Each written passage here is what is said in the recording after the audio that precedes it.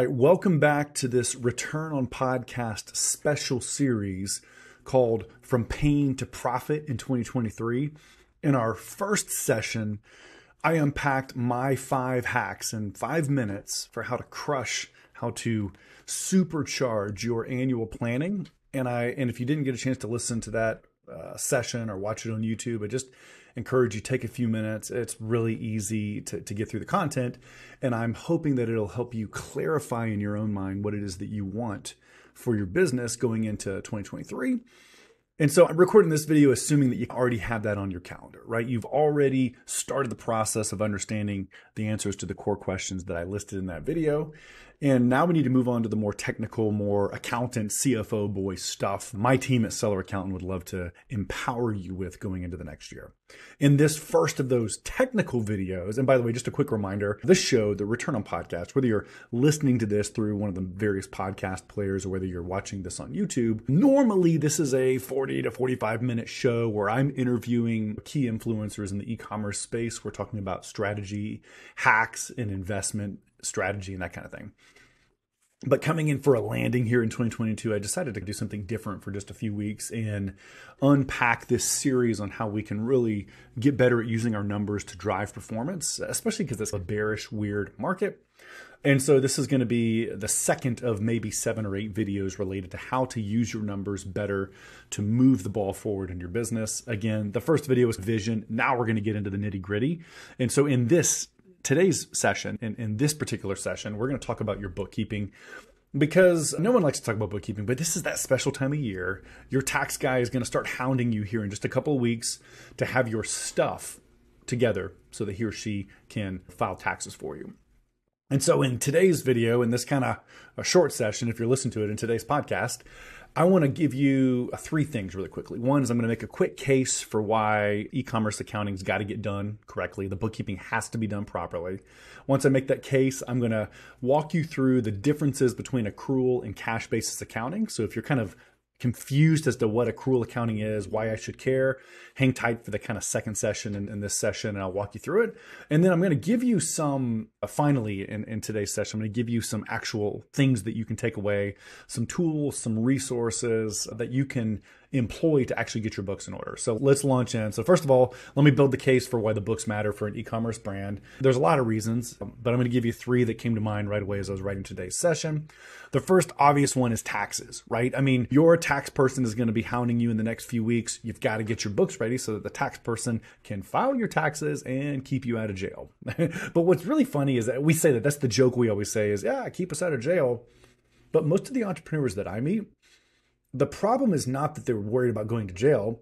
The problem is that they don't have good enough records that they can actually deduct more. In other words, the problem is not that you're maybe not paying enough taxes. The problem is probably that you're paying too much in taxes. And just getting your books in order would give you the confidence, would give you the defense ability to deduct additional expenses, to use the full IRS tax code to your advantage.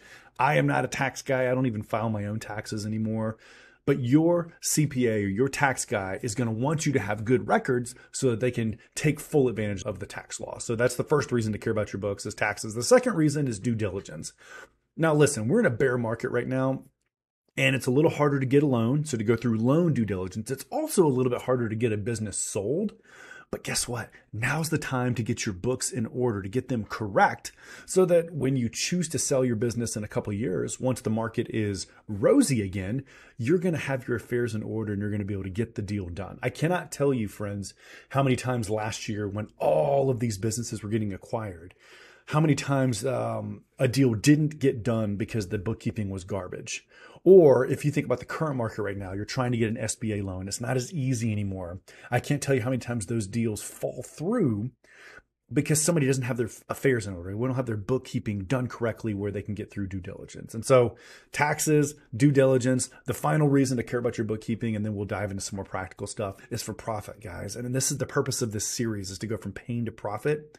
You cannot afford to run your business with mud on the windshield, right? That would be suicide. You would wreck the car if you were driving a car that way. But a lot of times we try to act like we're professional CEOs, and yet we're driving blind. We don't know what our real numbers are.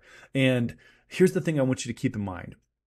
I had a friend say this the other day, and it's all CEOs make money in a bull market. When the sun is shining and money floweth and e-commerce is up and we have the huge COVID bump, everybody made money during that spike. But the real CEOs, the real leaders, the transformational wealth transfer CEOs are the ones that execute well in a bear market, in a yucky market, in a weird recessionary market. And I think that's what we're going to be going through over the next year or so. And so this is an opportunity for you and me to know our numbers. Remember, the last video was about knowing our vision. This video is about knowing our numbers so that we can make the right choices and actually make money even when the market's weird. So that's the case. Please don't put off the bookkeeping. Please get it done right. And so this leads me to the question that I get maybe as often as any other question as an accountant. Tyler, what is this thing, accrual accounting versus cash basis accounting? Why do I care? What's the difference? And for those of you guys who might be listening to this session on one of the podcast players, I'm going to try to make this accessible, but I just want to let you know I did create a kind of an example deck here so that I can show this. So if this concept ends up being something that's important to you or it's maybe confusing, this may be a good opportunity to go to the YouTube channel, Seller Accountants YouTube channel, and actually watch this video instead of just listening to the audio. But let me walk you through this. Here's on my screen, in case again you're listening, I have an example of cash basis versus accrual basis. And here's what it looks like. If I paid for my inventory in the first month and I was a cash basis accounting, then I would go ahead and expense the full amount of that inventory in that month. If in the second month I'm waiting on the inventory to arrive at the warehouse, then in my cash basis, by the way, my accrual also, nothing happens because I've already paid the money. In this example, in the third month, I sold one half of the inventory, but Amazon hadn't paid me yet, or Shopify hadn't paid me yet. And so again, if I'm a cash basis accounting, nothing has happened because no cash has hit my checking account yet. Whereas this is where we really see the differences for accrual accounting, which if you're looking at the screen here is on the bottom half of the screen, where now we've booked $10,000 in sales and we've booked half of that inventory as cost of goods sold, where we can actually measure a profit margin, right? And then the final and fourth month here, we've sold the other half and we were paid in full for all of the inventory that we sold. So again, if you're looking at this, cash basis is going to book all of the expenses way back when we paid for the inventory. And it's not going to book any of the good news, any of the revenue until when we finally get that cash from Amazon or from any other accounts receivable. And so when we look at this cash basis mock P&L that I have up on the screen, none of these months are helpful in terms of helping us understand how effective our business is at making money. When we look down at the bottom half of the screen on this accrual P&L, now we've taken the effort to line the sales activities with the month that we actually shipped the units. And we took the effort to line the inventory cost of goods sold activities in those months as well. And as a result, our margins are consistent.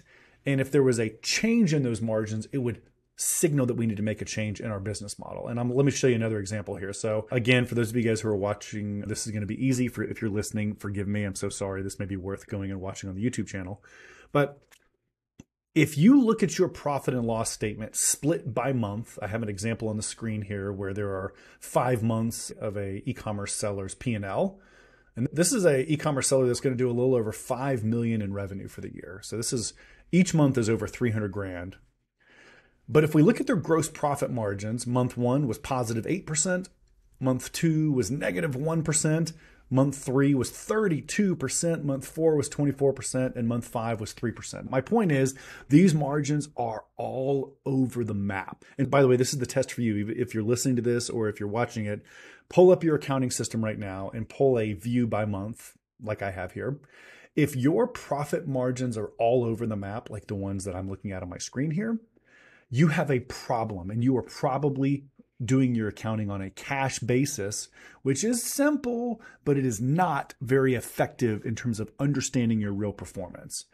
I would really encourage you to transition to an accrual system where you're putting in the effort to line up those sales in the month when we actually ship the unit to our customer, and line up those cost of goods sold in that same month when I ship the unit to my customer.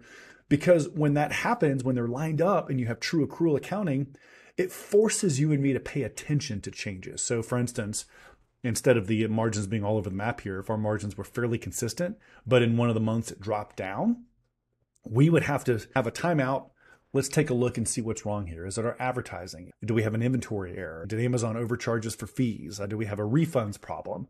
We need our accounting to give us the signals that force us to ask those hard questions so that we can make adjustments to the way we're running our businesses and obviously make more money. So that's kind of the simple how to view your cash basis versus accrual basis accounting. I have some other videos that I'll post in the show notes here to make sure you can see more in depth there if you want to learn more about it. And then finally, in today's session where we're talking about getting your books right, I just want to actually share some tools with you. So we've talked about the case for having good bookkeeping. Please do it. Do it for taxes. Do it in case you ever sell the business. Do it so you can make more money. And if you're going to do it to make more money and to be able to sell the business one of these days, that was the second point, is you're going to have to use accrual accounting and not cash basis accounting, especially as a larger e-commerce seller. And then finally here with the last minute of this, I just want to give you some resources. So we have a do-it-yourself course on the Seller Accountant website. Actually, maybe for those of you who are still watching this, I'll show you what it looks like. So if you go to our homepage and you just hover over services, you can see a little plus here next to the accounting. That'll take you to a page that'll lead you right into this do-it-yourself bookkeeping course. We also have a course for CFO. Both of them have been really well received, that they may be something that would help you as you're trying to get your books in order. But I'm going to give you a gift. I want to give you $100 off. So if you use the coupon code SAVE, S-A-V-E, SAVE 100, so literally the word save and then 100, it'll give you $100 off either of those two courses. That's one way if you're like, oh crap, I don't even know where to start getting my books in order. One option would be to get a do-it-yourself course. Another option is we're going to make sure these show notes are like chock full of as many of the backlinks that I can give you to other content that may help you untangle your books, may help you get cost of goods sold. Cost of goods sold is really hard. And I have some fairly in-depth videos on walking you through how to calculate COGS per unit, how to do the inventory correctly. And I'll give you links to that. So if you want to dig in, you can. And then finally, I'll be honest with you, if you get knee deep into this and it's overwhelming or you just don't want to fool with it, feel free to reach out to me. I'd love to talk to you and we can try to find ways to help you directly as an accounting firm. Obviously, that's what Seller Accountant does. But I'm really hoping with this video to give you the mindset to go towards accrual accounting and to just give you some do-it-yourself options where instead of having to pay monthly for a service, you can do it yourself.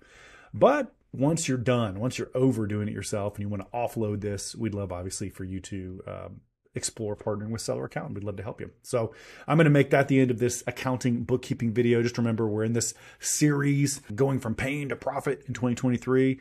If you didn't go back and listen to or watch the first session about how to get your annual planning done, I highly encourage you to do that. If you're listening to today's session and needed to really see those accrual accounting examples, go to the YouTube channel at Seller Accountant and check it out, right? So you can actually see what I was showing. And then I want you to hang with me because now for the following sessions after today's, we are going to get knee deep into some of the KPIs, some of the performance metrics that have made Seller Accountant one of the most successful CFO firms in the country for e-commerce brands. We're going to walk you through exactly how to build your per SKU profitability analysis, how to understand inventory velocity. And I'm going to give you in one of our final videos, the holy grail KPI for e-commerce brands that is crucial if you want to outperform your competition. So hang with us as we get through the rest of the series. Thank you for joining me today. Tyler Jefcoat. Again, normally Return on Podcast, we're talking to e-commerce entrepreneurs that are not just me, but we're going to do this short series to try to unload some real nuggets of value that'll help you make 2023 the best year ever. Have a great day. Take care.